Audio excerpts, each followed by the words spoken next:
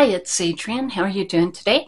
And so I'm back with a new palette from Colourpop, and I think most everything I've used before, but I really liked how this all went together. It just all really seemed, I don't know, to be made by the same company and all sort of, flow together kind of things. So as far as what I started off with the Glow Oil by Supergoop.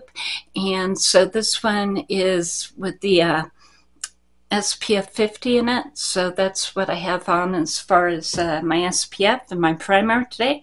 And then I went ahead and put on the L'Oreal True Match in C 2.5, so that's what I have on as far as foundation today.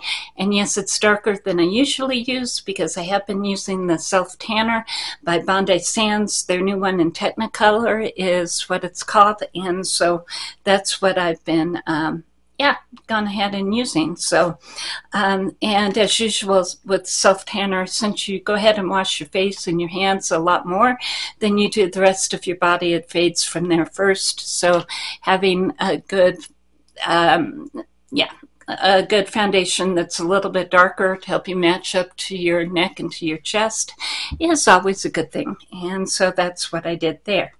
And then I did go ahead and shop my stash. I found the WetnWild bronzer and bikini contest, and so that's what I have on there. And it has a lot of red in it, so I'm liking it a lot. I think it goes pretty well with this look.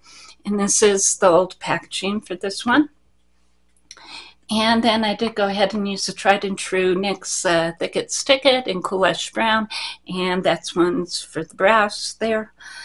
As far as what I did for the eye look, Mauvin Up is what I picked up. This one is available over at Target, or you can get it on the Ulta website. And so it actually goes darker and deeper than some of the other Mauvin palettes that they have. I'll show you one here in a second. As far as what I put on today, use this for the base, and then I went ahead and put this one on the inner corner.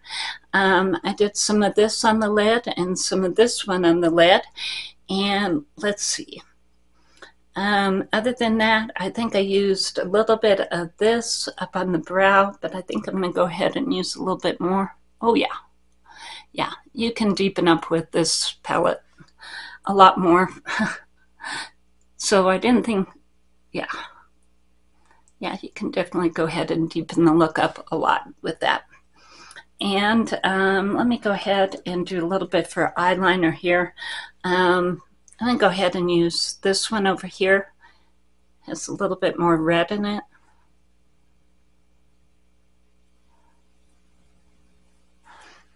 For an eyeliner. So there you go with the eyeliner. And going ahead and comparing this to the Mickey Mauves, which I think we all sort of put into a classic Colourpop look, or a classic Colourpop palette, and you can make classic Colourpop looks with it, is Mickey Mauves. I did go ahead and put some of this color on my lid. And so as far as the shimmers, I think that probably going ahead and mixing these two is actually the way to get the perfect look here. So with the new one, it definitely has some darker, deeper shades in it, but the old palette has some metallics, some lighter metallics and some different metallics that actually do kind of make the look pop.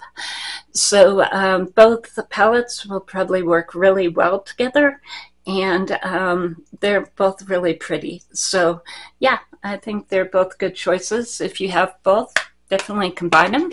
And this is the way that the look turned out. And I did go ahead and redo the hair, so the hair is actually more of a purple right now than it usually is. So that's kind of where I ended up with the hair. So it's going with the mauve pretty well. And what else did I have? Oh, yeah, the Brut Flut. I actually got a backup of this. I went over to TJ Maxx and they had this particular blush, and this actually goes a little bit redder than it looks in the pan. It looks like it would, you know, fit right in with the Mauves, and it doesn't exactly. So what I did was I went ahead and used this out of Quartz, and this is a Super Shock Chic. It's not a highlighter, but it's actually listed as an actual blush color, but I used it as a highlighter today. And so it took the Brut Flut, which again has a little bit more red, and just toned it down a little bit and made it more of a mauve. So that's how I did there. And then went ahead and used the baby gloss. This one is from Relove Revolution. This is over at Walmart. You can get this. It's part of the Revolution, their line at Walmart, which is called Relove, and everything's $5 and under. These run for about $3. And as far as the rest of the Colourpop, you can go ahead and get these at Ulta, at Target, or on the Colourpop website. And other than that, I think that's about my look today.